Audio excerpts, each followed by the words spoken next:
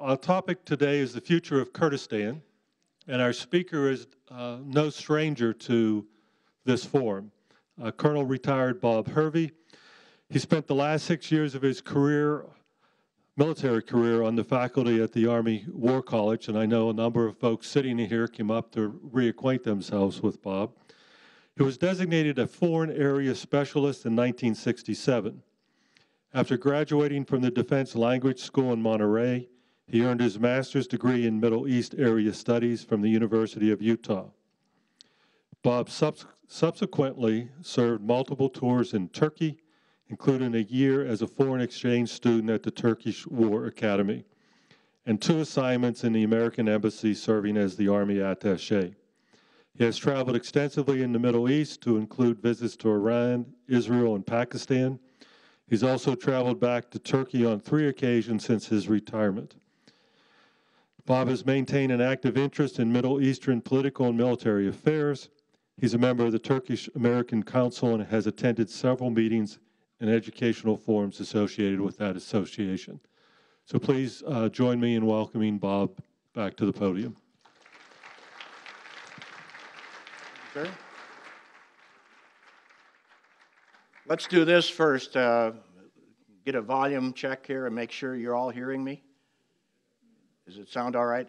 This mic is right here, so if they tell me I can turn my head and it'll still pick up the conversation, so hopefully so.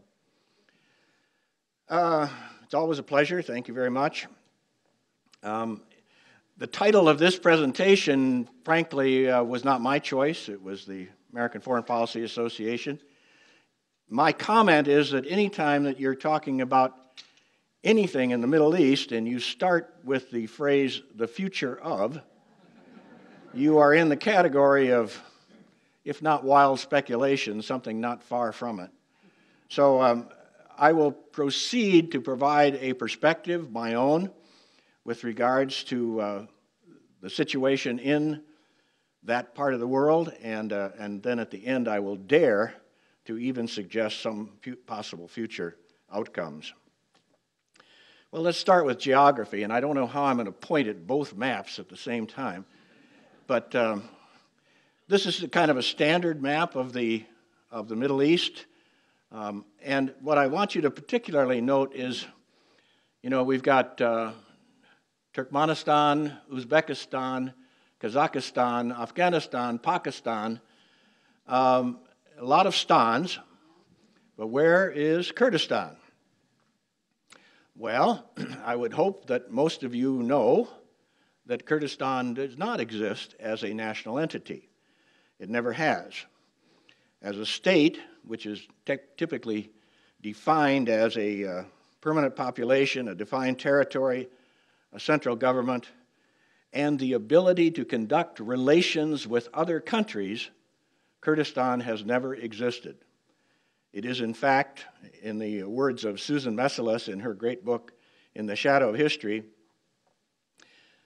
it is a place that exists in the minds of more than 40 million people, the largest ethnic people in the world, without a state of their own.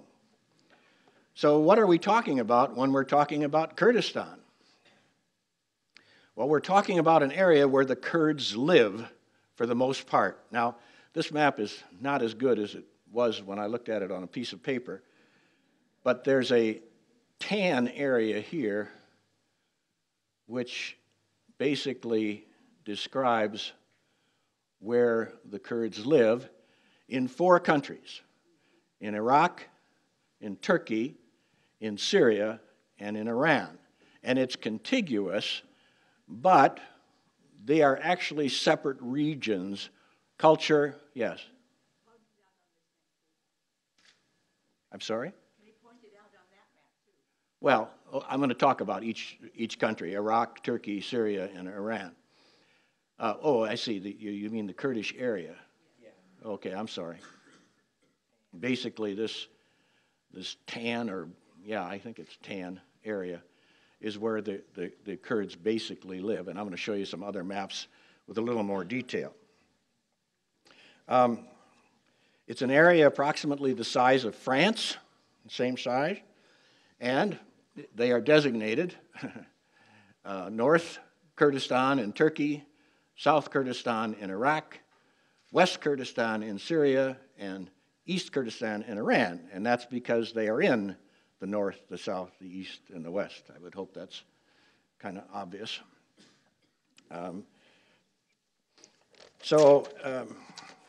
There's approximately, in population, about 23 million Kurds in Turkey, 10 million in Iraq, and somewhere between 4 and 10 million in Iran.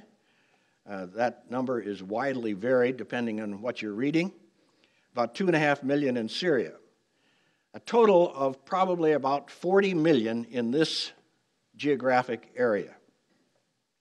There are another 2 million Kurds in Europe, mostly in Germany and Holland. About 500,000 in Azerbaijan and Georgia over here on the Russian areas, or former Russian areas, near Armenia, Azerbaijan, and Georgia.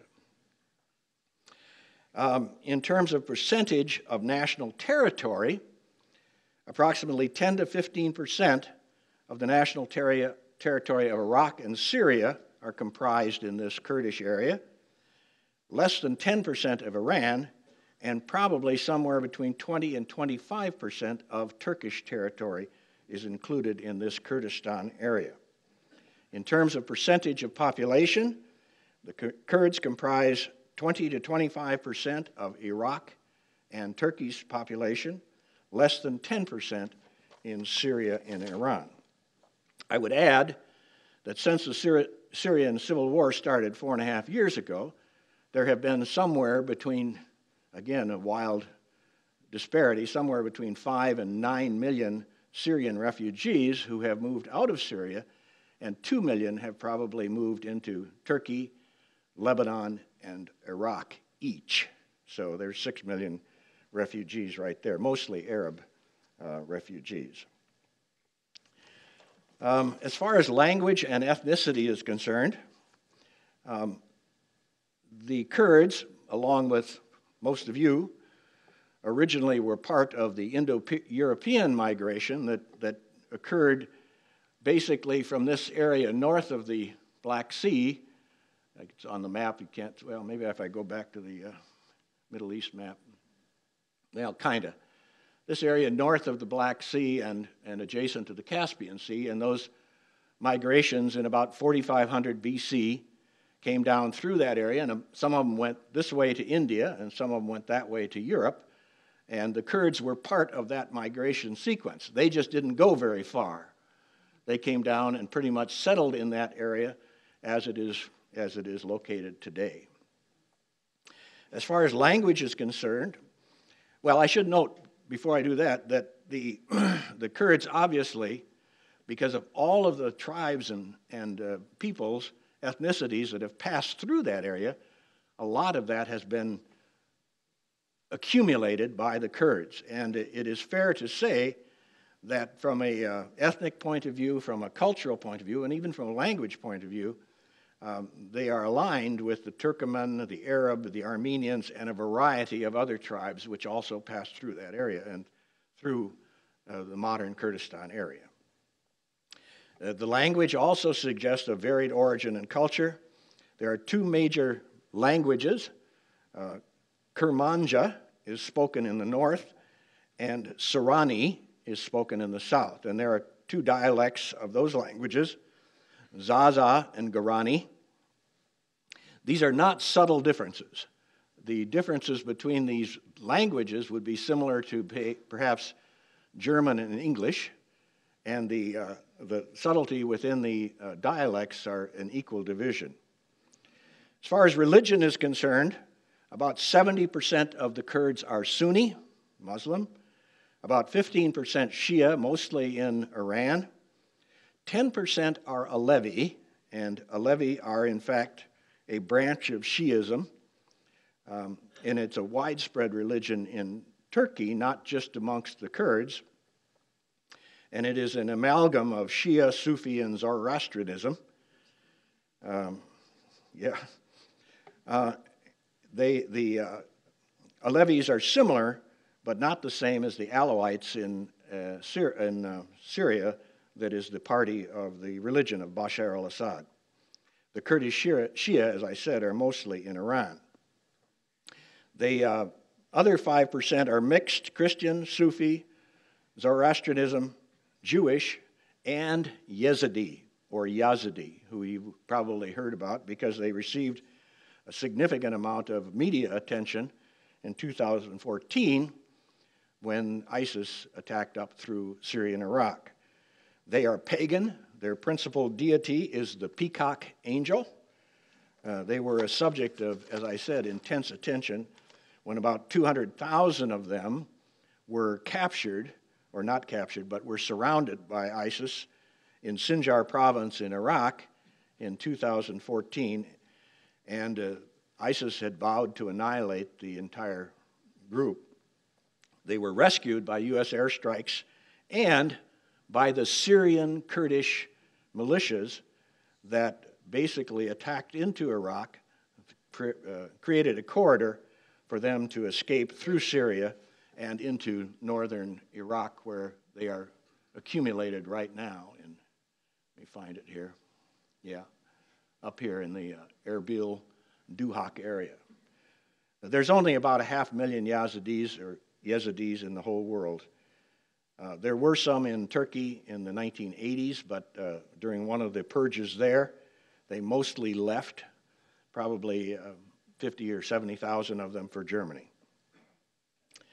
I have prepared some comments here with regards to the Armenian presence in eastern Turkey and the interaction with the Kurds in the period prior to World War I and then up to 1915. I will tell you that I'm going to save that for the question and answer period because it's diverting. And if anybody's interested, you can ask a question during the question and answer period, and I'll address it at that time. Well, there's one overwhelming fact of life that we need to understand about the Kurds before I start speaking about the countries specifically and doing a country-by-country survey, which incidentally, I'm going to do Iraq and Turkey extensively, Syria peripherally, and Iran not at all. And there's a reason for that, which I will tell you later on. But this understanding about the basic nature of the Kurdish history and population, I think, is essential to you understanding why there is no Kurdistan. It has to do with the Kurds themselves and the nature of their society since the very earliest times. As I said, the migrations that occurred in that early period resulted in a dispersed population, in language differences, significant cultural variations, and ultimately, and through today, some very different political perspectives that have reached the point of absurdity. The basic fact of Kurdish life is very similar to what I talked about last year when I was talking about sectarianism in terms of the Shia-Sunni separation. And I said at that time that, yeah, the Sunni-Shia division, religious division, is significant, but there's a lot of diversity within the Arab population that relates back to the 4th, the 5th, and the 6th century in terms of family, clan, tribal, and confederation of tribes loyalties, which continue to today. And that is absolutely true when you talk about the Kurds. A friend of mine, who I communicate with and who I have been communicating with on this presentation, who spent some, well, I won't tell you who he worked for, but let's just put it that way. His observations on the ground in southeastern Turkey and northern Iraq, one factor transcends the ages. The basic structure of Kurdish society is not altered by their coming into contact with new religions, governments, other ethnic groups, or advancing technology. Their societal structure, based on fealty to family, clan, and for the lack of a more precise term, tribe, does not change. In terms of governmental structures, the Kurds have traditionally organized into confederations of clans, who are brought together under a strong leader whose position, while hereditary, is maintained by protecting the interests of that confederation. The result of that is, unequivocally, the Kurds are not a homogeneous ethnic group. Far from it. And up until the beginning of the 20th century, there was never once, historically, any mention of any kind of a pan-Kurdish union of any kind. And there have been very few local Kurdish mentions, in other words, regional Kurdish mentions of any kind of a unity movement. And those that there have been, in the early part of the 20th century mostly, failed miserably. And I'll kind of explain more of that when I get into it here. In 3 of the 4 countries today, there are movements toward autonomous Kurdish zones. That is, in Iraq, Turkey, and Syria. There is no movement outside of casual conversation about a pan-Kurdish union, but the concern amongst the host countries is if these autonomous zones are allowed to continue, that there may be some discussion of a larger union of Kurdish elements and families. However, again, the key note to know is that even in the local movements toward union, there is significant difference between the Kurds, within the Kurdish communities. There are party differences, there are political differences, there are loyalties to family and clan that go back centuries that are still very much a part of the whole equation. Well, let me turn now to a brief, I hope, let me just comment a little bit more about a few locations here because I'm going to mention them as I go along, and I'll try to do this on both sides. Got to be smarter than the machinery. The capital of northern Iraqi Kurdistan, it's actually southern Kurdistan, but northern Iraqi Kurdistan, is Erbil, right here. Mosul, which is not on the map, is right here. It's in Iraq territory that is currently controlled by ISIS. The Kirkuk location is now in Iraqi Kurdistan. It wasn't in 2014. Iraqi Kurdistan was back here, and this was all a part of the Iraqi Baghdad government territory. But in 2014, when ISIS attacked, the Peshmerga, the Kurdish military force, moved forward to this line and have maintained it. And I will tell you that today they say that's it. They are not moving back from it. Suleimania is the location of the other Kurdish political party that is contending and has contended and in fact has fought a war with the political party that is occupying Erbil. So again, this history of intra-Kurdish warfare has existed even here within this area. When the Yazidis were rescued from Sinjar, they were taken out of Iraq over into Syria and came back up through Syria to Dahuk, which is where they are pretty much right now. So I'll come back to this map. This is not an absolutely correct map. This shows the Syrian Kurdish occupied territory along all of the Turkish border. It's not true. Right here, the Euphrates River comes down, and the Kurdish-controlled area is all the way from the Iraqi border to the eastern bank of the Euphrates River. From the western bank of the Euphrates River over here to El Frin is ISIS-controlled today, and still is. This territory is significantly under dispute as far as Turkey is concerned because they do not want the Kurds to occupy that territory, even at the point of pushing ISIS out. From their perspective, the Syrian Kurds are a bigger enemy than is ISIS. ISIS's headquarters is here at Raqqa. That location is critical because there's a direct line over here to Mosul, and that's where the money flow and how the ISIS is getting its money, and the possible attack on Mosul, which I'm going to talk about later on, is a critical factor in all of that. Just to give you, I hope you guys over there can kind of follow what I'm doing here. Okay. Let me just mention that Iran, remember I said it's less than 10% of the territory of Iran. It is this strip which goes up to Armenia along here, Turkey, obviously along the Iraqi border, which has been penetrated by Kurds on both sides frequently, and down here to, well, not quite that far, not quite to Shiraz. So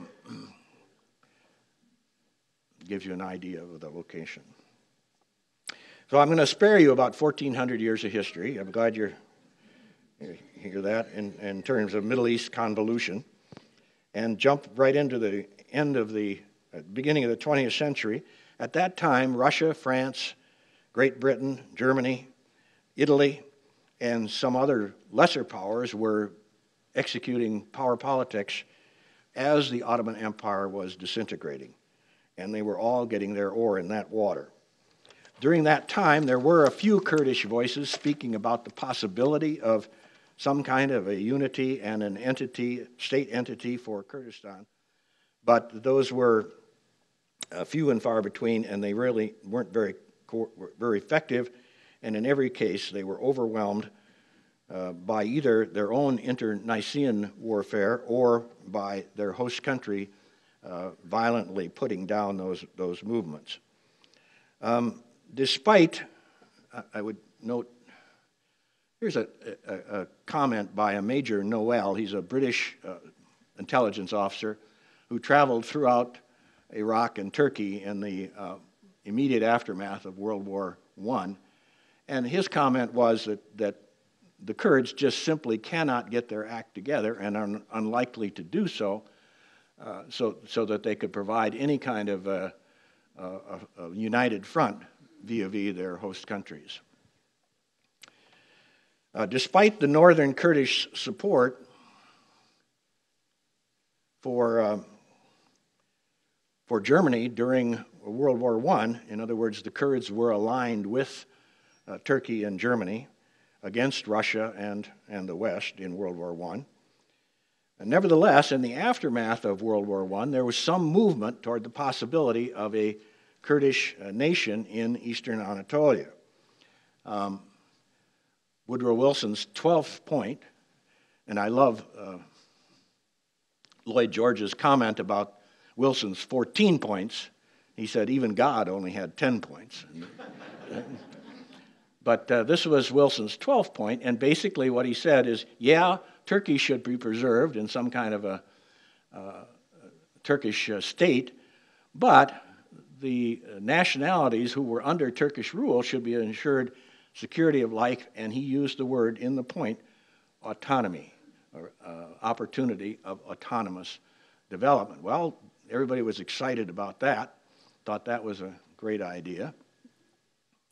Let me go back. The Treaty of Sèvres, which ended World War I for Turkey, the Ottoman Empire, also mentioned the possibility of both the rejuvenation of an Armenian state in eastern Turkey and the possibility of a Kurdish state. Neither of those came anywhere close to happening for two reasons. The implementation of the infamous Sykes-Picot Agreement, an agreement between the foreign ministers of France and Britain in 1915 and 1916, basically carving up the Middle East and creating Iraq, Syria, and Lebanon, was implemented, and that's exactly what happened. The Arabs had been double-crossed, betrayed, and there was no chance for any kind of Kurdish union in the context of the mandate system that was created by the great powers. Plus the fact, about this time, Britain discovered this little element of a 100-kilometer long and a 12-kilometer wide and unknown depth pool of oil that existed between Kirkuk and Mosul. Still exists today, still being fought over today, still being utilized. It is one of the easiest extraction pools of oil in the world. And when the British discovered that, they said, we're here to stay. Sorry, we're not going anywhere. British Petroleum and the Brits are here to stay, and that's exactly what happened. In Turkey, the idea of a Kurdish state was overwhelmed by Mustafa Kemal, later to become Mustafa Kemal Ataturk. He, when the Treaty of Sevres was going to carve up Turkey into a little football in Anatolia, said no way. And he launched a war of national liberation. He fought the Greeks and the Armenians, and he faced down the Brits over the Straits and the French over Syria. And within about 19 or 20 months, he won his war of national liberation and created Turkey within the borders that it exists today, with one notable exception. In the immediate aftermath of that victory, Ataturk made noises about getting along with the Kurds. Then he changed his mind. And nobody knows exactly how that happened, but he did. And he embarked on what is now called a policy of Turkification. What that meant for the Kurds is that they were non-existent. No language, no schools, no associations, no town names, nothing that reflected Kurdish ethnicity. The Kurds were designated, quote, mountain Turks, unquote. And that was that. And that was true until the late 1990s. So the entire time that I was in Turkey, over 6 years, I never once heard a Turk use the word Kurd. They were mountain Turks. Similarly, in Iran, the recently arrived Reza Shah Pahlavi established the monarchy and the Pahlavi dynasty that lasted from 1925 to 1979. Its focus was to modernize Iran while suppressing ethnic and religious diversity.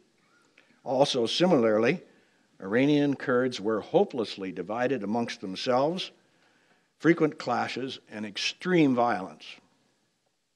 It's noted, however, for one very brief moment in time, for about 8 months in 1946, as the British and the Russians were diverted and paying more attention to each other with regards to Iran's fate, the Iranian Kurds established the Republic of Kurdistan in Mohabba. It lasted for 8 months and was overwhelmed by an Iranian military campaign at that time. Its leaders were hung publicly, and some of them did escape to Russia with the Russians. All right. Let me talk a little bit about Iraq. Sorry about running back and forth in these. In 1979, both Saddam Hussein and Ayatollah Ali Khomeini came to power. 18 months later, they went to war. The Iran-Iraq War lasted from 1980 to 1988. Accusing the Kurds of supporting Iran, which to some extent they did, in 1988, Saddam launched the Anfal campaign. Anfal means the spoils of war in the Quran. His cousin Ali Hassan al-Majidi, came to be known as Chemical Ali, was in charge. On March 16, 1988, in Halabja, 5,000 Kurds, mostly women and children, were killed by bombs carrying sarin and mustard gas. Thousands of others were caustically burned inside and out, and many died wretchedly and early. The war lasted about 20 months against the Kurds. A total of 182,000 Kurds were outright killed. 4,500 villages were totally destroyed. And it ended only because Saddam, looking south, decided to invade Kuwait. He did that in February of 1991, or August of 1990, and in February of 1991, the U.S., after a 6-week bombing campaign and a 4-day ground war, totally crushed the Iraqi forces in Kuwait and had them retreating. But the U.S., as you know, U.S. and allied forces stopped on the road to Baghdad. And unfortunately, Saddam was able to move 2 of his guard divisions back into the Baghdad area. At President Bush's urging, that's President Bush the first, the Sunnis and the Kurds were encouraged to revolt against Saddam Hussein. They did, and because he still had significant military force, he crushed those rebellions, and it was only because the U.S. at that point in time realized that they had made a terrible mistake, but they embarked on 2 operations. Operation Provide Comfort, which was basically a humanitarian effort to provide food to the Kurds through Turkey, and later Operation Northern Watch, which was a no-fly zone, no-exist zone for Iraqi military forces above the 36th parallel. That occurred in 1992 and caused the Iraqi military forces to withdraw to an internal boundary with Iraqi Kurdistan called the Green Line. And that's peace in our time, right? Well, not exactly. In the aftermath of the Iraqi military withdrawal, the 2 principal Kurdish political forces, again separated by clan and by location, Suleimania and Erbil, got together momentarily and thought that they might create an overall Kurdish regional government. However, it didn't happen. Economic concerns, power concerns, who's in charge concerns rose their ugly head, and in 1994 they went to war. And for 4 years, these 2 Kurdish entities within Iraq fought a very, very bloody war with casualties way over 100,000. Finally, in 1988, an uneasy peace was negotiated by the United States, and that continued to exist as a prelude to September 11th, 2001, and I'll talk about that here in a minute. Let me jump forward here a little bit, because I've been talking about who's who, and I think it's, if you want to take a couple notes at this point in time, maybe you can understand who these people are. In Iraq, the founder of the one Kurdish party was Mustafa Barzani. His son, Massoud, became the president when Mustafa died and is the head of the KDP, and he still is today. The KRG is the overall Kurdish regional government that now is responsible for Iraqi Kurdistan. He is the president of the KRG, and his competitor, Jalal Talabani from Suleimania, is the president of Iraq. It's strictly a ceremonial position, doesn't mean a thing. As I said, al-Abadi is the current prime minister of Iraq. Al-Sistani is that should be Ayatollah. Muqtada al-Sadr is the leader of the Shia Mahdi army near Baghdad. And Nouri al-Maliki, a real neat guy, is the former prime minister. In Turkey, Erdogan is the president, Davutoglu is the prime minister, and Abdullah Öcalan, whose name I will mention frequently here in talking about the PKK, the Kurdish party in Turkey, and Selahattin Demirtas, who is the head of the Kurdish-focused political party in Turkey, at least at the moment. Bashar al-Assad and President Salah Muslam, who is the head of the Syrian Kurdish political and military entity. And as I said, I'm not going to talk very much about Iran, so I'll skip that for now. And this gets hard now. I'm sorry about that, but KRG is the Kurdish regional government.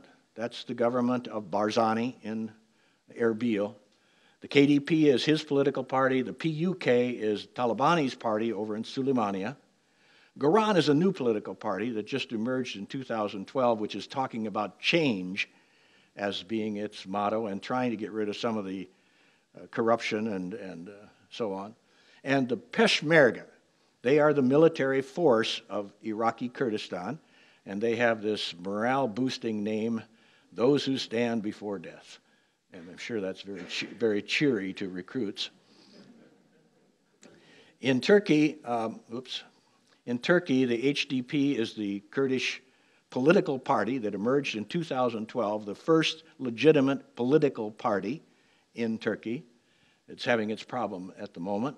The PKK has been around for a long time. I'm going to talk about them, the Kurdistan Workers' Party. The YDG is their military group and youth group, and don't worry about that one. And the PYD is the Democratic Union Party in Syria. It's the Kurdish party, and the YPG is their military arm. Okay, you got all that? Good. All right.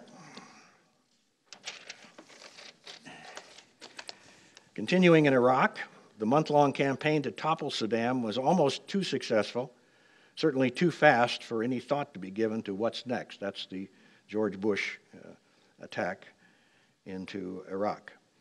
The follow-on administration, led by Ambassador Paul Bremer, was controversial to say the least and incredibly inept to say the most. A transitional administrative law was enacted, which was supposed to lead to democratic reforms in Iraq, but instead, the Iraqi insurgency began. In 2014, ISIS attacked 2013-2014 in Syria and Iraq and conquered 40% of Iraqi territory, of Iraqi and Syrian territory.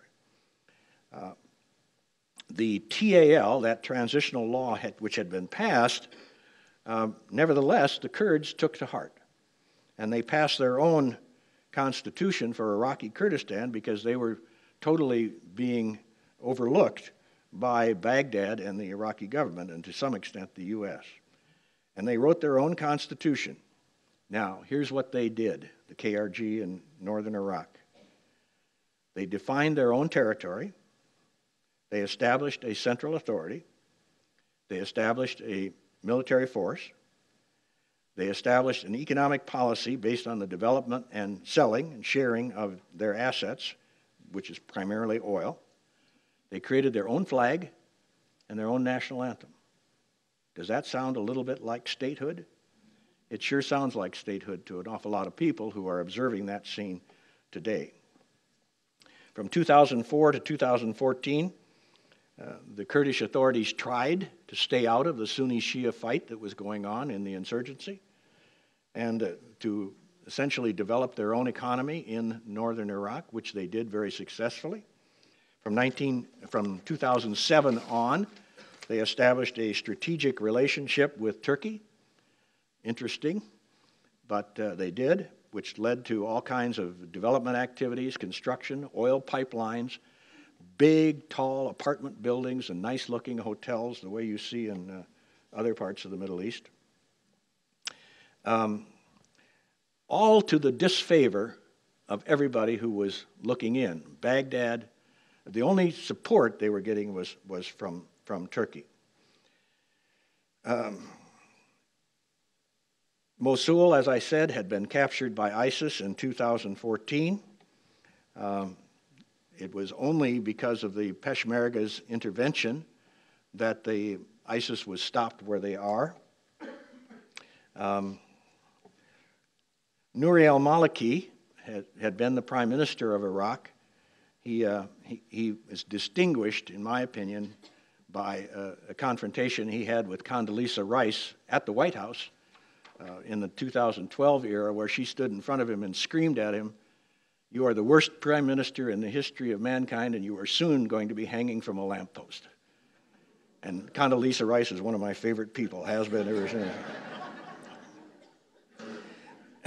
El-Abadi was replaced in 2014. Nouri al-Maliki was replaced in 2014.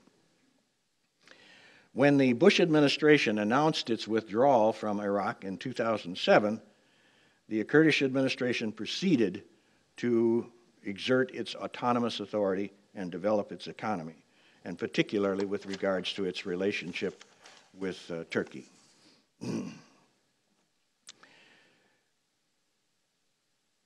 ISIS suddenly, in 2014, found itself with a 100-kilometer border with ISIS. There has been an uneasy status quo since that initial contact. As I had said, the Peshmerga, the Kurdish Peshmerga, had encompassed Kirkuk and the Kirkuk oil field.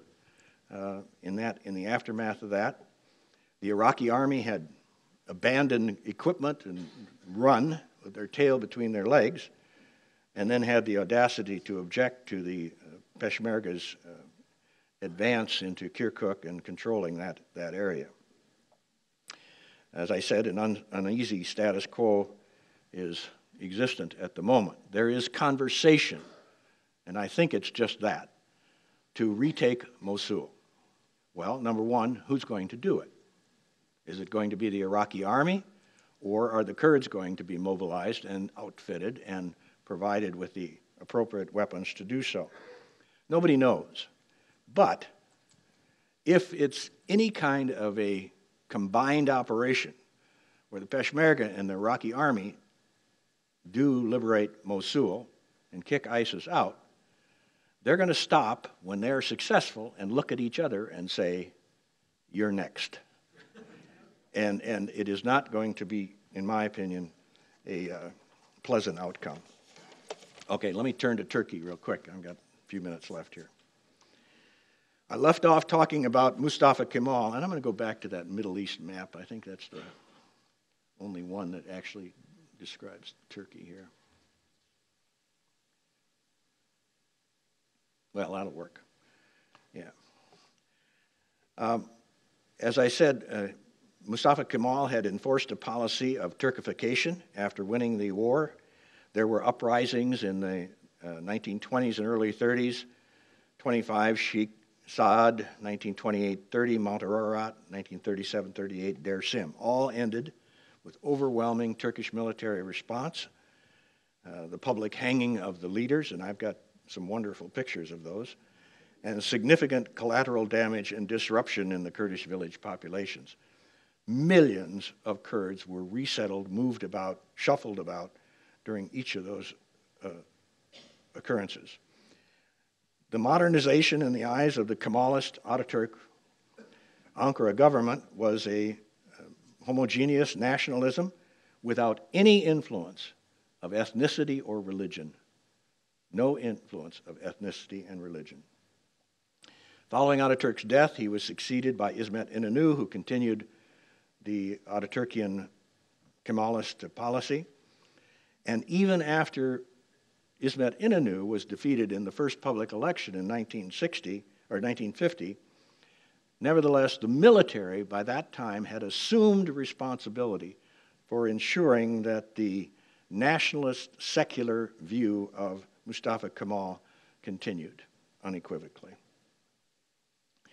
In the late 50s and early 60s, a leftist socialist movement began in the Turkish labor unions and spread to the universities. It had a distinctive communist taint to it and was supported by external communist sources. In the leftist movement's wake, there also arose a hardcore right-wing fascist responding group which reacted vehemently to the leftist activities. In 1978 and 80, during my time as the assistant attaché in Ankara, there was near constant warfare in the streets, daily killings, and significant threat to foreigners. The PKK, the Kurdistan Workers' Party, was officially born in November 1978. It was a byproduct of the leftist revolutionary movement and was led by a small group of dedicated, radical Marxist-Leninists. The charter of the PKK called for an independent Kurdistan in southeast Turkey, a worker-peasant alliance, and to act as the vanguard of a global socialist movement to create Greater Kurdistan. PKK in Turkey was the first ones who actually did that. And they saw Iraq and Iran and Syria, the Kurds, joining in. The leadership of the PKK was assumed by Abdullah Öcalan. From the beginning, the PKK was the most violent of the insurgent groups, utilizing ambush, assassination, roadside bombings, suicide missions, almost always by women, and tactics which today are described as unequivocally terrorist. An encompassing military coup by the Turkish military in September 1980, General Kenan Evren, who had had enough, put everybody in jail. All the political parties, all the leaderships, anybody who had a leftist or a rightist label of any kind. And, needless to say, Öcalan and the PKK had a huge target on their back. The entire Kurdish population was suspect, and therefore the significant military forces moved into southeast Turkey. I was standing on a balcony, third floor of the Officers Club with a Corps commander in Malatya, and this was mid-afternoon, and he commented to me, and you know, I didn't even know he spoke English. He had spoken nothing but Turkish with me to that point, but suddenly turned to me and said in English, "It looks peaceful, doesn't it?" Looking out over the Malatya street scene, and he says, "After 10 o'clock, it's a war zone." Öcalan got the message, left Turkey, went to Syria. He was supported by Hafiz al-Assad. Why? Assad, this is Bashar al-Assad's father, wanted Hatay back, that little blip of Turkey that stretches down into Syria, right here. And that was passed to Turkey in 1938, and Syria has always wanted it back. The circumstance of its passing to Turkey was suspect, to say the least. Öcalan set up housekeeping in Damascus. His headquarters was in the Bekaa Valley in Lebanon. He was part of the, supported by the PLO and by the earliest elements of the Hezbollah. Öcalan continued cross-border war for the next 14 years. He targeted not only the Turkish military, but he also targeted Kurdish elites, educators in the Kurdish area, those who were not necessarily in favor of armed revolution. He was ruthless. They had established training camps in the Kandil Mountains in northern Iraq at this time, and Turkey began in 1992 to attack into Iraq to try and conquer and destroy the PKK. They were never successful in doing it. But the population in Turkey took a beating. Again, millions of Kurds were forcibly displaced from the villages, and they became what's known as the Gecekondu population in Turkey. This is around the major cities, all of the major cities, but particularly Ankara and Istanbul, where they would set up overnight a shack. And once the sun arose the next day, if that shack had a roof on it, that was a legitimate home. Millions of people were living around these major cities in that time frame. Öcalan's welcome in Syria ended in 1998. Assad had been influenced by the fact that Turkey said, we're going to dam up the Euphrates River and not one drop of water is going to get to Syria. Assad got the message. He told Öcalan to leave. He did. Appeared in Moscow, Rome, Amsterdam, and Athens. Finally, in Nairobi, Kenya, and he was captured by the Turkish military or National Intelligence Agency working with the CIA. And in February 1999, he was flown to Turkey, displayed hooded, drugged, and dazed, and jailed on İmralı Island in the Sea of Marmara, just off of Istanbul, and he is there today. He was sentenced to death by a military court, but the EU influenced that and commuted it to life imprisonment. Okay, a couple observations about Turkey. I'm getting there. The PKK, the militant element of the Kurdish population in Turkey, has never been supported by a majority position of the Kurdish population.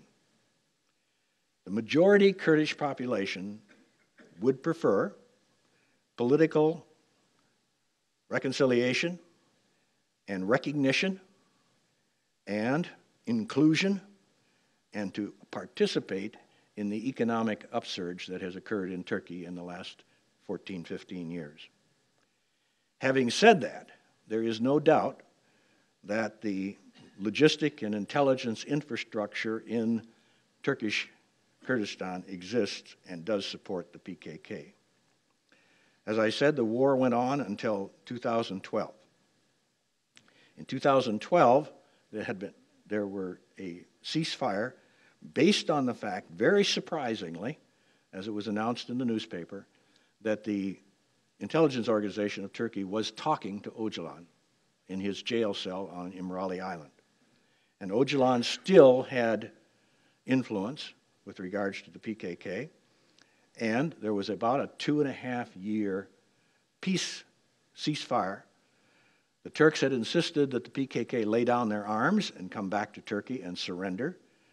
PKK never agreed to that, and likely on the PKK side, they were insisting that Turkey recognize the legitimacy of Kurdish economic and political interests in the East. They never came to any kind of an agreement. In 2015, there were parliamentary election, and Erdogan lost his parliamentary majority, and he was very upset about it. About a week later, 39 Kurds were killed in a bombing in southern Turkey, in Sirach, and ISIS took credit. The PKK responded to that, blaming the Erdogan government for being soft on ISIS and the Sunni jihadis fighting in Syria and Iraq, and they attacked a Turkish police station and killed 2 Turkish police officers.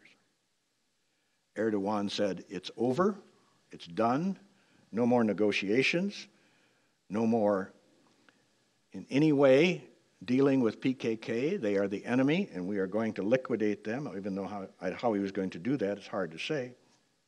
But he sent the entire Turkish Special Forces grouping to the southeast. They began to attack the villages that were on the Syrian-Iraqi border, and the PKK resisted, and there is a war that is raging today as we speak between the Turkish military and the PKK. The cynics observing all this said that Erdogan overreacted for one reason. By raising the nationalist flag again, he was able to overwhelm the Kurdish political party that had gained seats in the 2015 election. And in order to get his parliamentary majority back, he conducted a snap election in November 2015, and he did, in fact, get his parliamentary majority back. Finally, Syria. Syria is a god-awful mess. Relations change weekly, allies become foes, agreements become disagreements, treachery, backstabbing. There's absolutely no way to describe what is happening, who is doing what, and why. There are, of course, 2 wars going on in Syria. The Syrian civil war, now 4.5 years old, has been going on with Syrian opposition groups to the administration of Bashar al-Assad, and the war with ISIS, now 2.5 years old, ongoing. The most confusing factoid in those 2 wars is that several participants may be allies in one war and enemies in the other.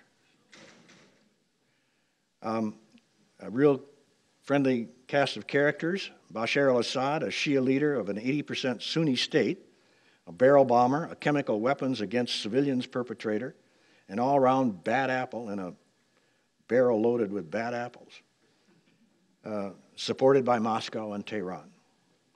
Putin, loving the Latakia and Syrian Mediterranean ports for the Russian Navy, homing. His Air Force supposedly operating against ISIS, but really kicking the hell out of the Syrian opposition up and down the coast. He gets an airplane shot down by Turkey and, for all practical purposes, has ended relations with Turkey. The Syrian opposition, the Free Syrian Army, which the U.S. has kind of supported, and that's a weak kind of, and another assortment of jihadis and crazies, all clamoring for U.S. weapons. All want to be supported by the U.S. weapons, opposing Assad. President Obama and the U.S. can't sort it out, trusts no one, an air campaign and a special forces against ISIS, but wishy-washy about Assad. Erdogan, not exactly a picture of consistency, thinks he can change Assad to operate democratically vis-a-vis his Sunni majority. He even suggested at one time that the Muslim Brotherhood be a partner. That must have sent Assad to bed chuckling. But anyway, when Assad spurned all of his approaches, Erdogan turned on Assad and became vehemently anti-Syrian and anti-Assad, and, as has been accused, perhaps allowed ISIS and Sunni militant groups to operate across the border. Iran has got 12 to 15,000 Hezbollah fighters in Syria, protecting Assad and Damascus. Incidentally, the 400,000 or 800,000 or 4 million people that are starving to death are between Damascus and Lebanon, in case you want to know where that is occurring. And then there's ISIS, headquartered in Raqqa, pronounced their caliphate, but essentially a non-state in this chaos and obviously following their own agenda. The one clear thing about ISIS is they're not friends with anybody. That's clear. The PYD, the Turkish military, or the Kurdish military group in Syria, emerged in 2004. They were definitely associated with the PKK in Turkey. Öcalan was the hero to the PYD leadership. Their group now comprises about 20,000 fighters. It's not an inconsequential group. In November of 1913, they declared the establishment of Rojava along the Turkish border, extending from the Iraqi border, as I said, to the eastern side of the Euphrates. It amounted to a declaration of a Kurdish autonomous zone in Syria. The 90-kilometer disconnect between the Syrian YPG in Efran and the other side of the Euphrates border is to Turkey kind of the holy grail in terms of the center of the universe, because they do not want the Kurds to be allowed to connect up. And they will not accept a PYD or a Syrian Kurdish autonomous zone in that area, let alone the one that already exists. The UN-brokered peace talks for Syria broke up this morning, did not go anywhere because the opposition parties didn't show up. They've been arguing for 6 months about who's going to attend, and as it turns out, nobody attended. Okay, the future. This takes nerve. The KRG in northern Iraq. It is a de facto autonomous zone. It exists as an autonomous zone, very close to independence. Barzani could declare independence at any time. The only problem is he would not be supported by anybody. He would be absolutely on his own, and how Russia, Iran, literally every party to the entire situation, how they would react would be hard to say. For the moment, Barzani and Talabani are getting along. The economic developments are continuing, but They have been cut out of the national treasury by the Baghdad government because of their actions. And their relationship with Turkey is key to their future, their economic, commercial relations. And as I said, if the Peshmerga and the Kurds are involved in the liberation of Mosul, it's very difficult to suggest how that's going to come out. As far as Turkey is concerned, the only thing that is different in the current context over what's been in existence since 1925 is that the Erdogan administration is proclaiming the need to develop the southeast. No kidding. And they're talking about a post-PKK southeast. In other words, the end of PKK and possibly then a Kurdish entity of some kind.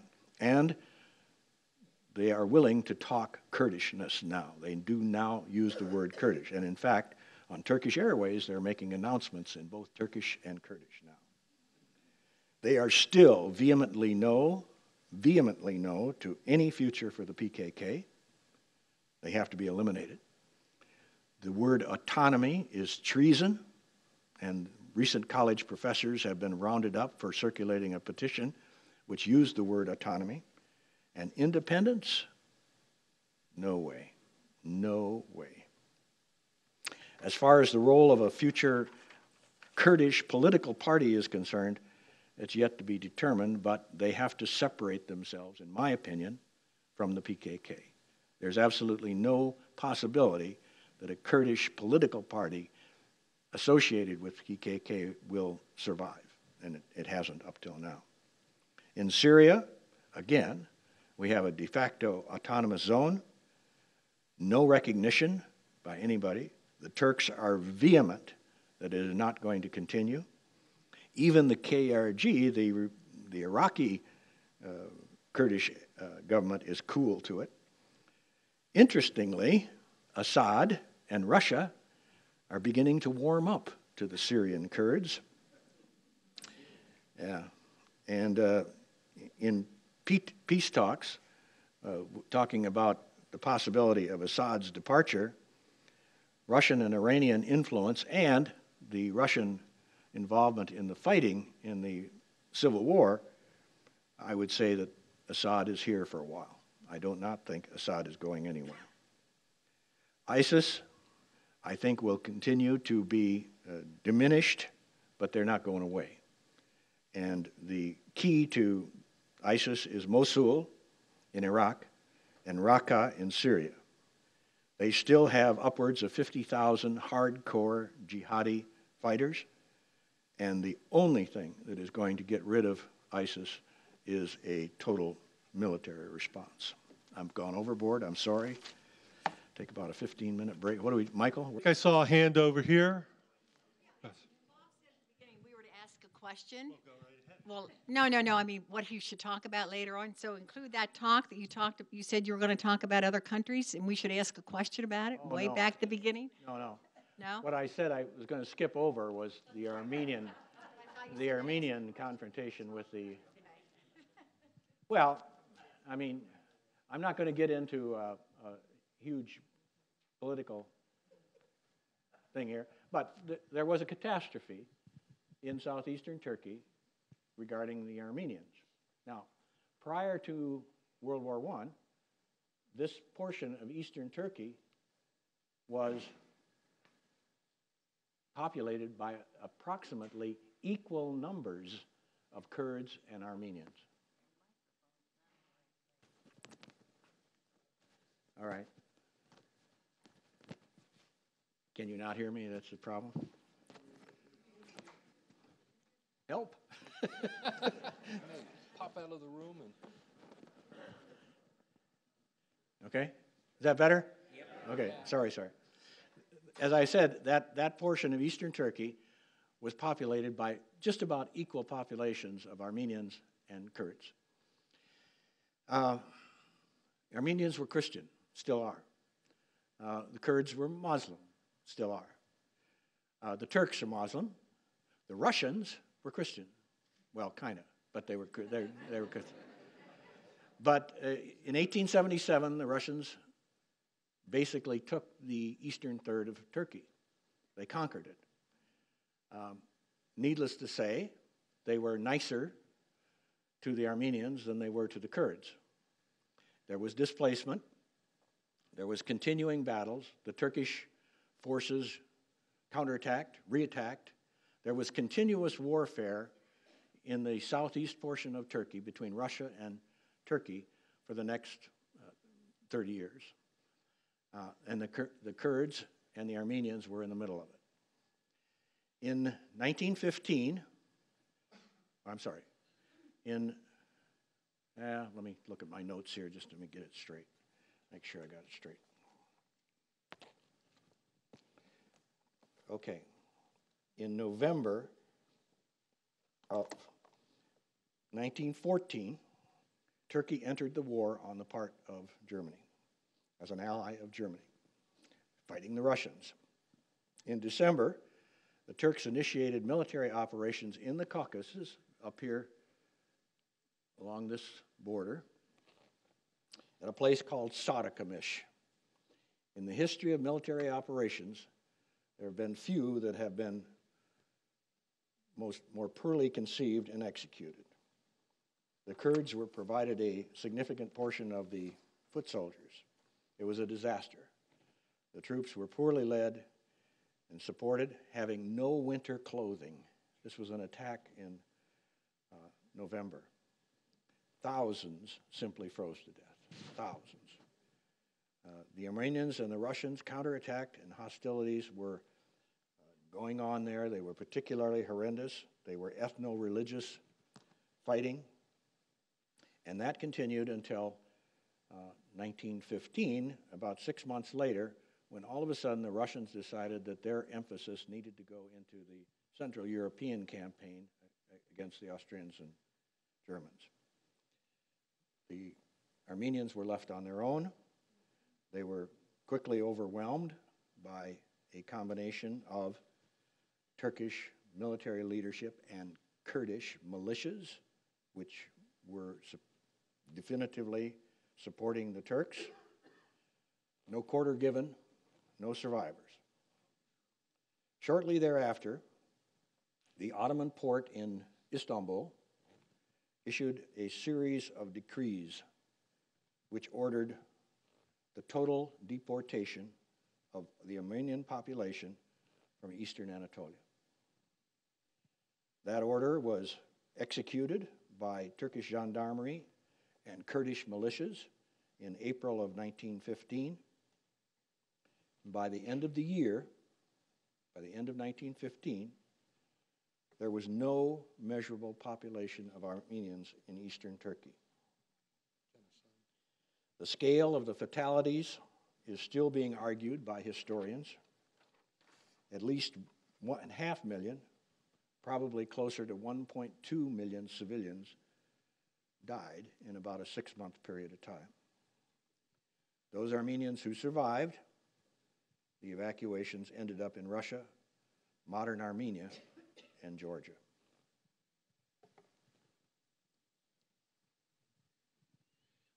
Two quick questions. Well, one quick one. The shadow of, right to my lips. The book you talked about, The Shadow of History. Who's the author? I have a bibliography up here, which I did not print this year, but you're more than welcome to this is a great book. Oh. This is it's a nice lightweight reading. Yeah, the author is Susan Meiselas, Meiselas, but she has gone back and gotten pictures and documents from the British archives and printed it. And there's a huge section in here in Turkish, if you read Turkish. There's also a section in Kurmanca. She's done a magnificent job. This is a great book. Unfortunately, it was written in 1997 and hasn't been updated since then. But in terms of history of the Kurds, it's magnificent. Okay. Thank you. My other question has to do with Ataturk created a secular Turkey. My understanding is, I don't know if I'm right, maybe you can confirm this, that they're more religious now. And the question is, how does that play into the Kurdistan, Shia, Sunni situation over in the Middle East? Well, Mr. Erdogan, his party in 2002 came to power. He was the successor, I guess, follow-on, to a man named Erbakan, who in the 1970s and 80s organized an Islamic party in Turkey. Up to that time, that didn't exist. Erbakan ended up spending more time in jail than probably any other political leader in Turkey and his party was totally dismembered by the Turkish military and government. And there were a couple of successor parties to Erbakan's party. It wasn't until 2002, when Mr. Erdogan came along, that his party, the AKP, which definitely is an Islamist-leaning party, was successful enough in the parliamentary elections to actually gain a majority. And they have exercised that majority in the parliament and in the government for the last 14 years.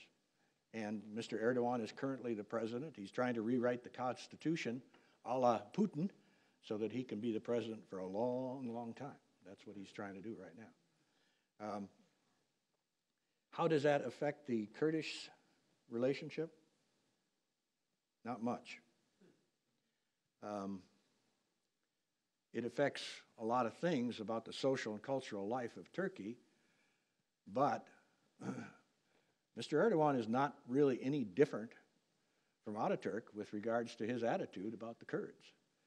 They will not be an autonomous, independent entity. And, you know, he's currently, these college professors that signed this petition, he's calling them traitors. And the court is reacting. The courts are reacting, and they're arresting these guys. And the EU is reacting, the US government reacted. In fact, there's a slide I never got to, but I wanted to show you.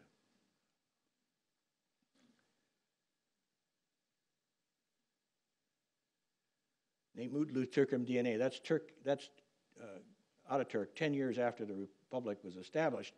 And basically he's saying, how fortunate it is that I can call myself a Turk, it is said. And I saw this sign all over Kurdistan. Believe me, that was not well received. The anti-terror law.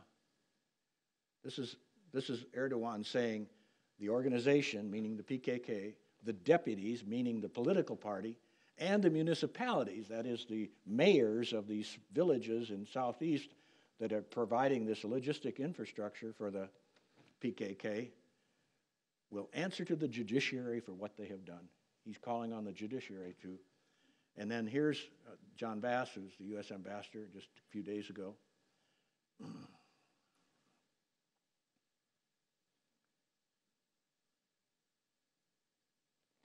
Maybe. Yes, sir. Oh, I'm sorry, you got one back there? He's got one back there. Yes, thank you. My question is, judging from news reports, it appears the Iraqi Kurds have the most effective military in the area. What kind of support are they getting? Where are they getting their logistics? I mean, how are they being equipped as a whole? Where's that colonel that was? Yeah.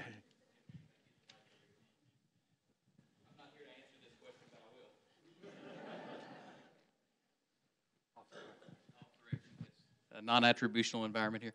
I'm going to Erbil in June to be the senior military advisor to the government of Iraq for Northern Affairs, which equals the Peshmerga. I mean, that's really what that ends up equaling. It's over 60,000 man force. Still closer than that. Wow, odd. It's about a 63,000 man force total. There's some economic issues right now in the Kurdish region of Iraq. And obviously there will be some contention about how much the GOI, the government of Iraq, supports Peshmerga forces. And as we were talking on the break, I mean, that may become the issue in the retaking of Mosul, I probably opened more questions than I've answered. Where are they getting their arms right now? Where have they gotten their arms, I guess, is the question. Everybody. We're giving them a significant amount. Even the Russians are giving. There's a lot of folks that are lining up to give arms, munition, and funding beyond the government of Iraq. And in fact, that may be the significant point of contention, is who's supporting versus who's not supporting. And again, that probably opens up more questions than it answers, but does that answer the question? But the point I made, that Mosul is going to be a critical point in this whole development going forward, I mean, we both agree on that entirely. Mosul being the key piece here in the very near future, and then Barzani is an old man. And so one of his two sons is gonna be the heir. One of them is much more radical than the other. We were supporting the less of the two radicals, and it looks like the more radical one is the one who may end up ascending. So, Barzani has actually been the head of Iraqi Kurdistan since, what, 1950? Or 56, I guess. Yeah, a long time. Michael?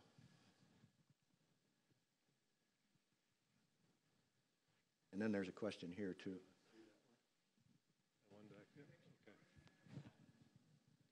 Congratulations on your appreciation and your laying out an extraordinarily complex situation. What can you say to American politicians and pundits who propose simplistic solutions to these problems? Well, I mean, are we talking about the respective Democratic and Republican debates, or what are we talking about?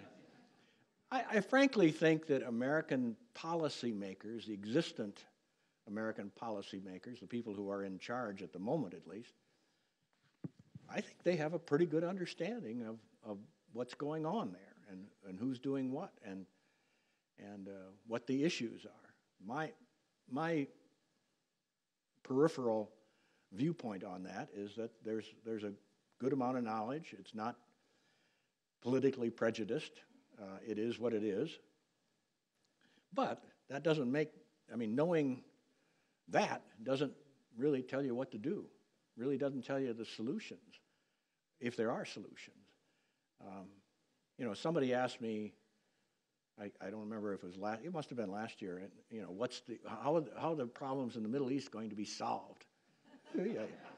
And I said, I don't know, but it's got to come from within. It's got to come from within. And I would say that these parties, these entities, I mean, we can influence, we can support, we can present our druthers in certain situations, but ultimately, they have to decide. And ultimately, they have to decide, and they've been fighting for thousands of years, you know. Is it time for that to come to an end, or for them to kind of talk things over? You know, I made this, I'll say this, and it's a real, this is not recorded, so it's okay. Amongst my friends, I have said, in answer to that question about how is the Middle East going to eventually come to some kind of peaceful resolution and commitment to relationships in a peaceful manner. And you know what the answer is, in my opinion? Women. Plain and simple. It has to start with and continue forward education, emancipation, and exerting influence. I think that's the only hope. Now, it's a patriarchal society. If a woman raises her hand, a la that little girl from Pakistan, and says, I think women ought to be educated, boom. It's not going to be pretty. And I don't even know if it'll work. But my opinion is that the more education and influence we provide to women in that part of the world, well, hell, in our own world, that I think that we can come to, more peaceful resolution than we're doing right now. So there's Hervey on the end of the plank. Yes, sir. Hi. There are so many cross-cutting currents here and shifting alliances, and I won't pretend to be able to try to make sense out of all of them, but one that I find especially confusing, if I understood you correctly, was with respect to the Iraqi Kurdish autonomous zone and the potential for an independent state there. I thought that I heard you say, and I thought that the text indicated that there would be tolerance or acceptance or even support of that by the Turks, which seems just so severely at odds with everything else going on between the Turks and the PKK and their ferocious resistance to any sort of independent Kurdish state that encroaches on Turkey or in Syria. So what gives with that? Well, number one, you're absolutely correct. It is a real dichotomy to try and understand how the Turkish government has in fact rationalized its relationship with the KRG in the light of all of the other influences with regards to the PKK and the PYD. And I will tell you very frankly, it's oil. It's oil and gas. The KRG has constructed it's oil and gas. The KRG has, and the Turks have built 2 oil pipelines that end in Ceyhan, which is near Iskenderun, which is down there in southern Turkey. And they've loaded up ships. And you know who's buying that oil? Israel, among others. Russia, amazingly. The Turks are commercially very happy with the KRG. Now, the KRG independent zone, Syrian autonomous zone, or autonomous or independent, that just bothers Turkey no end, because their population, which is the largest population of the Kurds, more than half of all the Kurds are in Turkey, that may in fact spur the Turkish Kurds onto ideas. Well, and they already have ideas. It's just that the Turks are absolutely convinced it's not going to happen. But you're right. It's a relationship that's hard to understand outside of the fact that from a Turkish point of view, it's economically favorable. Bob, would you venture an opinion on the U.S. role vis-a-vis Islamic State?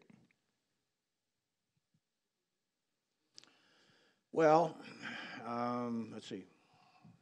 We are avowed to the destruction of the Islamic State. We, as a government, as a defense strategy, to the destruction of the Islamic State. In my comments, I said, you are not going to get them to the negotiating table. You don't want them at the negotiating table. They have nothing to negotiate. So a military solution,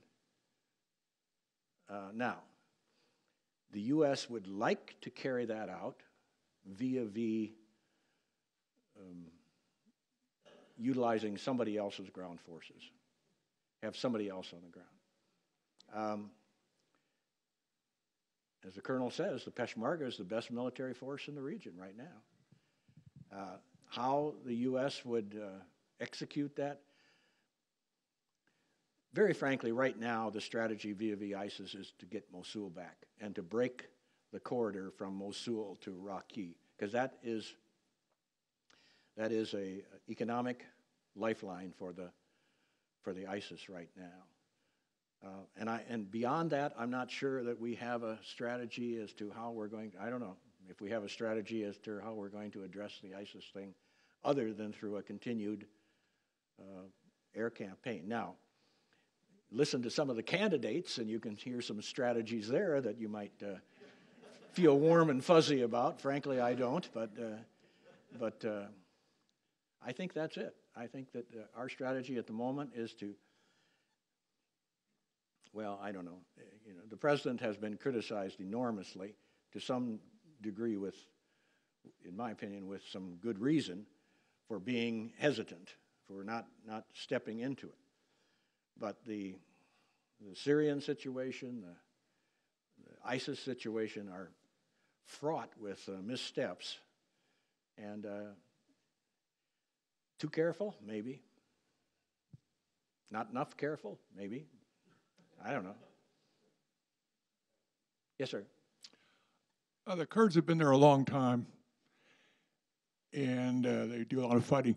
But in general, what does the population do for a living? How do they make a living there? Well, they actually, in the KRG, in northern Iraq, they're developing an entrepreneurial class that has some middle income kinds of characteristics. If you're talking about Eastern Turkey, you're still basically talking about an agrarian economy for the most part. Having said that, they have water now. All of the various dams that the Turkish government has built over the last 30 or 40 years have created a significant dimension of watering that crops and herds and so on can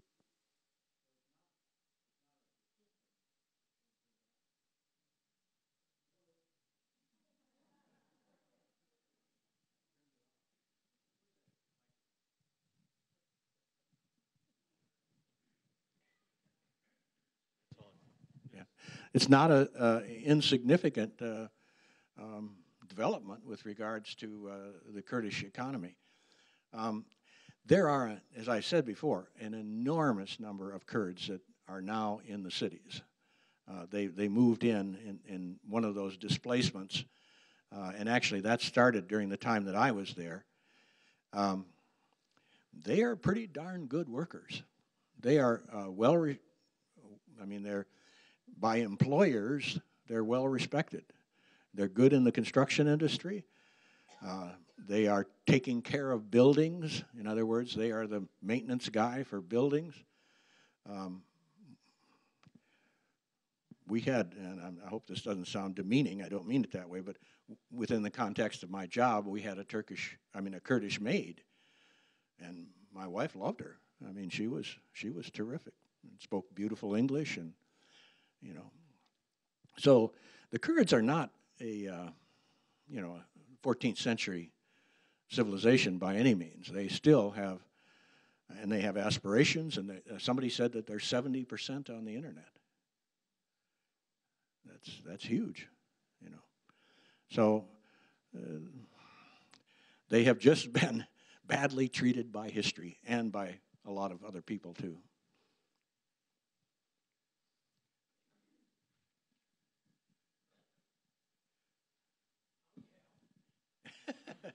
Could you comment on the educational system? You mentioned that the women, the solution, as you call it, educate the women and so on. Could you comment on the educational system that the Kurds have for their society? Well, in Turkey, that's one of the bones of contention. They didn't have one. And kids were required to go to Turkish schools and speak Turkish. And that basically is still true. One of the points that the Kurdish political party, the HDP, had as its platform is that Kurdish schools would be established in the southeast and taught in the Kurdish language. But that really hasn't happened yet. As far as the KRG is concerned in northern Iraq, they have a school system, a public school system that is not at all unlike what you would find in any public school system throughout Europe and the United States. Now, they are not as influenced by the Majli, the Islamic schools, the way the Arabs are. So, in fact, I don't even know if they have them in Kurdistan, in northern Iraq. So, I don't want to relate that back to my comment about women, though. I mean, it was just, that's their school system, and it is what it is. So, Joe. Yeah, thank you, Bob. Let's go to today. Can you show me on the map where the Russian plane was shot down Yeah. and show me where that big pool of oil is that Yes. we're talking about. Yes. Yes, yes, yes, yes. Let me find the best map here.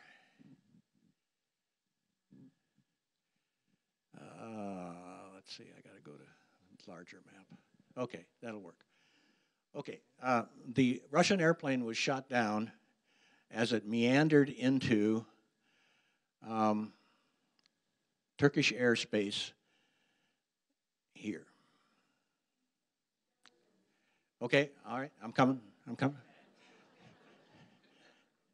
As it meandered into Turkish airspace here. This little thing sticking down here is Turkey. In 1938, that's Hatay province. In 1938, it was ceded to Turkey by the World Court after a plebiscite was held there, which was fixed, but nevertheless, Turkey got it. And Syria wants it back. To this day, they want it back. It's probably 50% Arab, 50% Turkish. But the Russian airplane flew into Turkish airspace here and was shot down by an F-4. And the pool is between Kirkuk and Mosul. Now, Mosul is not on this. Oh, yeah, it is. Mosul is right here. Kirkuk is here. That's about 100 kilometers. And it's 12 kilometers wide. And it's very deep. And it's good, rich, easy, accessible oil. Do you got it over here? Now I got to find it on this side. Mosul, Kirkuk. And Kirkuk is now in the Kurdish area. This map is a little bit dated, but Kirkuk is unquestionably in the Kurdish area. And Erbil is the capital of the KRG right there. And the question is, the Raqqa, the ISIS headquarters is over here on the Euphrates. This gives you a good shot of the Euphrates too.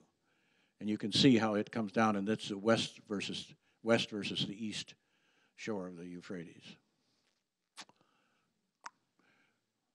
Okay, does that answer your question, Joe? Okay. Next.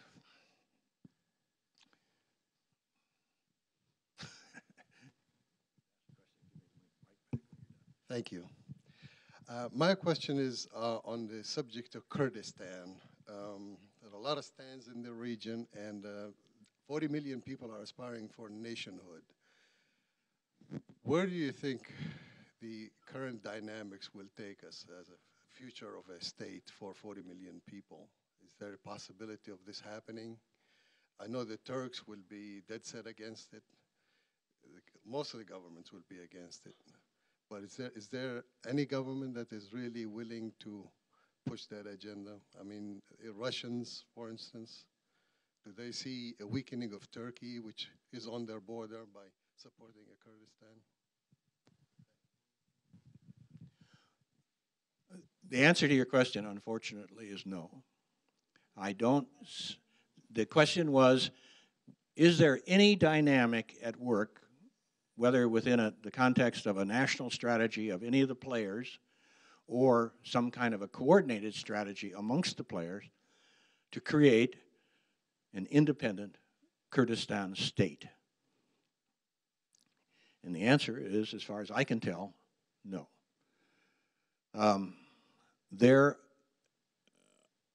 What I said within the presentation, there have been local, regional kinds of movement toward autonomy and perhaps independence. Iraq, KRG, Turkey, PKK, Syria, the PYD. But the idea that somehow or other all of the national interests of the host countries, the current host countries, could be overcome to create this state of Kurdistan, I simply don't see it, not in my lifetime and perhaps several lifetimes going forward. Not to say it's not deserved, not to say that it shouldn't happen, but that's not the way history works sometimes. And You know, it's as I said, Kurdistan exists in the minds of 40 million people. That's what Susan Maslas said in her book, quoted it, and that's about the best as it's going to get at the moment, in my opinion. Well,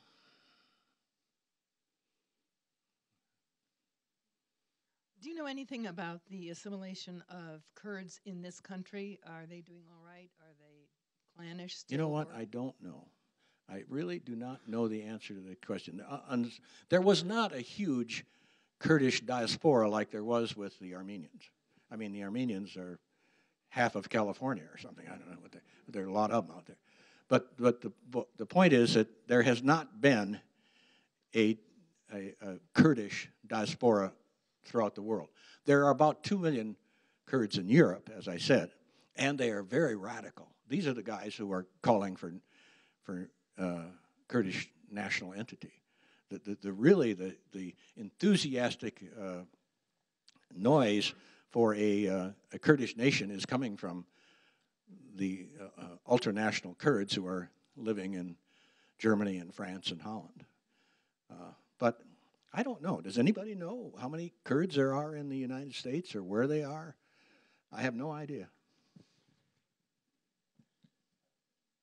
I'm coming. Question? Okay. We're kind of talking about the Kurds as being like they're blacks versus whites in the United States. How does one tell a Kurd? If a Kurd is a Shiite, does he go to the same mosque as the non-Kurd Shiites? I mean, it seems to me, how does one know that one is a Kurd? And how did you know that your maid was a Kurd? She told me. Okay. But otherwise, and obviously she was educated in English. Huh? She obviously knew English, you said. Yeah, she knew fluent English. Did she know Turkish? Yes. And she knew her dialect of Kurdish. Well, I can only assume that, yeah. Yeah. But how does one differentiate? Well, I mean, look around the room. The Italians, the Germans, you know, the Poles. Who in here stands out to you? I'm being facetious, of course. But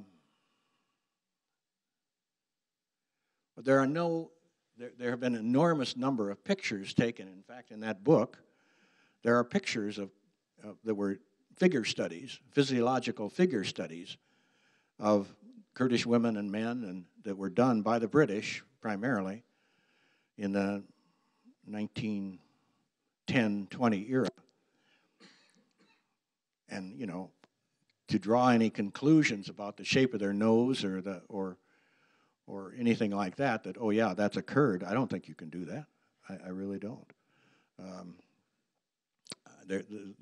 So I would say that physiologically there are not any significant distinguishing characteristics, as there are not with all of the agglutinative populations that exist on the earth. I mean, we've done a good job of mixing ourselves up one way or another. So, you know, it's strictly association. Where do they live? What do they do? What's their agenda? You know, what organizations do they belong to? The villages in eastern Turkey that are under onslaught at the moment from the Turkish military, they know that they are all Kurds living in those villages because the Turks have left a long time ago.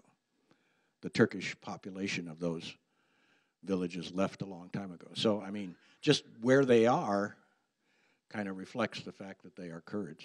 I really can't give you a better answer than that. What? They have native dress that is very, very, very colorful. They don't wear the chadar. They don't, I mean, even though they're Muslim, they don't cover their women's faces. In fact, quite the opposite. The women are dressed attractively.